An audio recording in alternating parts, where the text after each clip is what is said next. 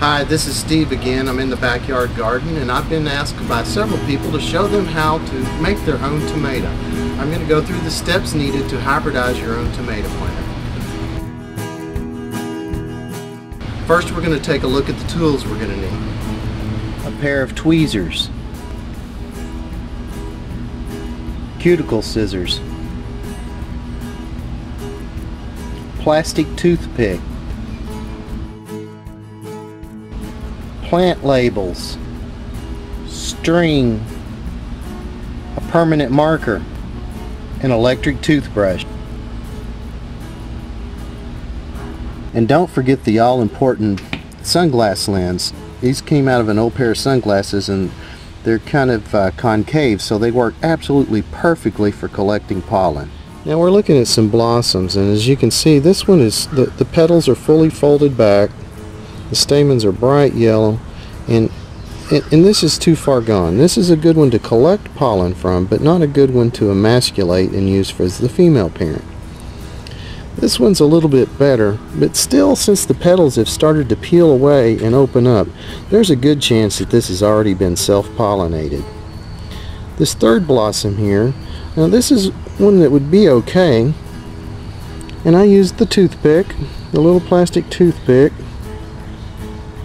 and it'll work. The only problem with one that is at this stage is I have to come back about 12 hours later to pollinate.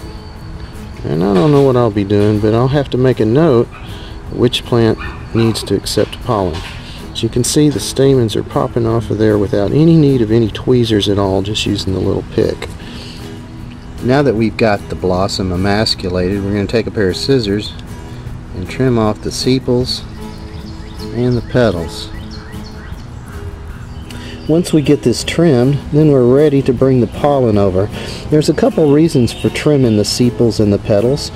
One is, when this grows into a tomato, it's easy to identify that this is the one that's been cross-pollinated because you've cut the sepals off. The other reason is, the sepals tend to get in the way when you bring the lens over to put pollen right here.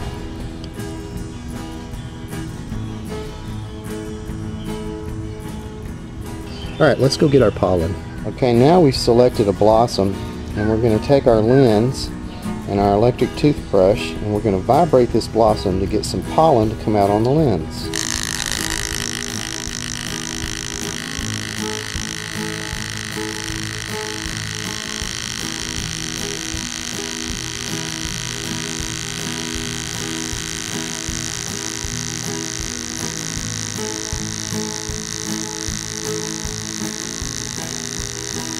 And that should be enough. And we come back to our bloom that's been emasculated, and we just very, very gently drag it through the pollen. If you press too hard, it's going to break the pistil, and then you have to snip that off and start all over. There. See, here's one that has already been emasculated, trimmed, and pollinated. We've tied a tag on here with the name of the tomato that was the pollen donator. And in about 10 days or so, we're going to see some real swelling in this area right in here that will develop into a tomato.